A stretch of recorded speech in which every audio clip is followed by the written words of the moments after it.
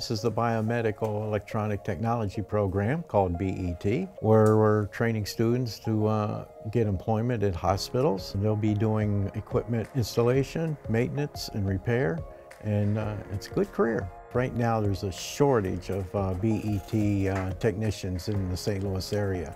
I get calls from different hospitals, even Scott Air Force Base. They're looking for biomedical technicians, and our program here just seems to fill that need. Everybody that's gone through the program that's gotten their BET associate's degree and/or certificate has gotten employment, and it's all been local. It's been at Barnes Hospital, Mercy, the Veterans Administration, and even some of the pharmaceutical places. So the track record is real good because the demand here is high. Someone's looking for a career that has a very good outlook for it in the future, and don't have to spend a whole lot of time doing it.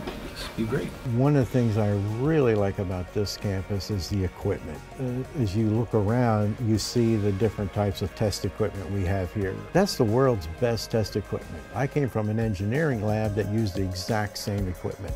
And you don't see that in institutions, not even in four-year colleges. So students are learning on equipment that they'll actually be using on the job. See what frequency gives us exactly 0.707 volts. Oh, okay, I changed it.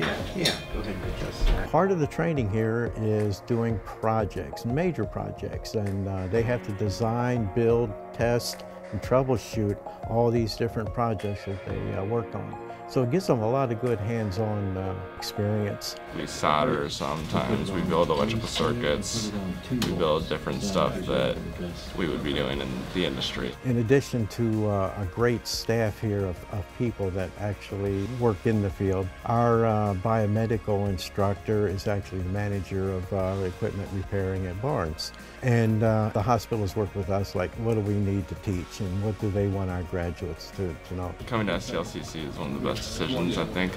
We have some of the best equipment in the labs here, and also the teachers here are just amazing. Now, you want to check the input, and you're a little bit, there you go. I think it offers them a lifetime career opportunity. That is a good career, a solid career, and reliable, dependable. You're doing a community a lot of good because you're helping people. You're not dealing with the actual patients, but you're dealing with the equipment that takes care of them.